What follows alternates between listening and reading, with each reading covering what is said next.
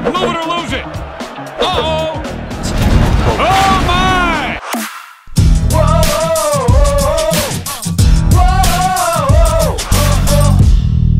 What's up, everybody? Jared here with another good old Netflix movie review. So I went and checked out their latest film from Steven Soderbergh, High Flying Bird. A sports agent pitches a controversial business opportunity to a rookie basketball player during a lockout. So does Netflix hit one from downtown? Let's find out. Now, before we get into my thoughts, let me know what you guys thought of High Flying Bird in the comments down below. Was this a solid sports drama, or was this kind of another failed iPhone experiment? Now let's get into some of the good. Honestly, I didn't know what to expect from High Flying Bird. I heard that it was a new Netflix film, then I found out that it was from Steven Soderbergh, and I was like, okay, maybe I'll give it a try. And then I also found out that he filmed all of this movie on an iPhone, kind of like what he did in, I think, last year's Unsane. So I was like, I gotta check this one out now. And I will say that this is definitely a step up from his previous iPhone ventures.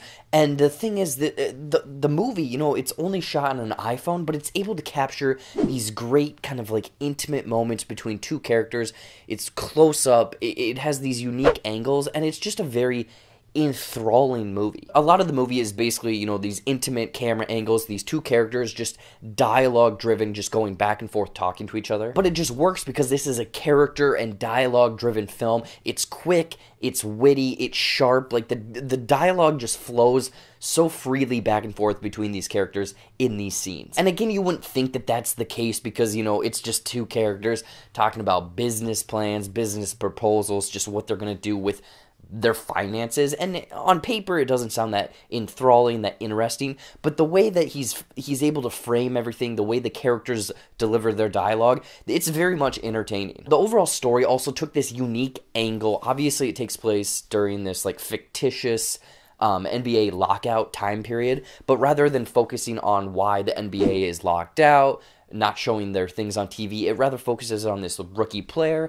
his agent, and how they're going to deal with, you know, finances, what they're going to do for money, and just the problems that this lockout is really giving them. In general, this is definitely a sports drama, but it definitely dives in deeper into kind of like a capitalist angle, kind of like what these people have to do with their careers, and just financial, personal stuff, rather than this overall lockout drama. The story also goes a little bit deeper, kind of painting these parallels between how the game used to be played, how the game is now built on top of another game, you know, similarities to slavery and prejudice, and, you know, it does have this deeper meaning if you're looking for that, but if you're also looking for just kind of a sports drama with these two people wondering what they're going to do with their financials, it's there as well. High Flying Bird is a solid flick, but I will say, towards the later part, probably the third act of this movie, some aspects that Steven Soderbergh is known for just didn't work for me here. Soderbergh has done the Ocean's movies, Logan Lucky, and, you know, at the end of those movies,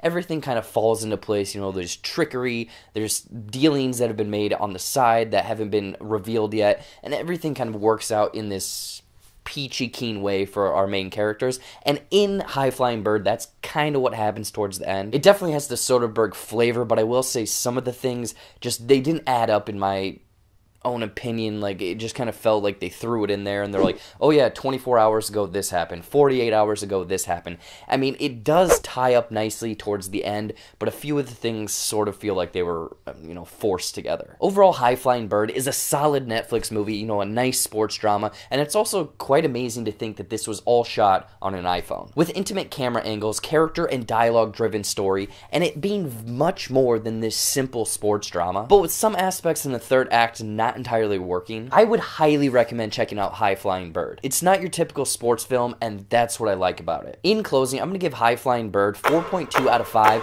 boom shakalacas.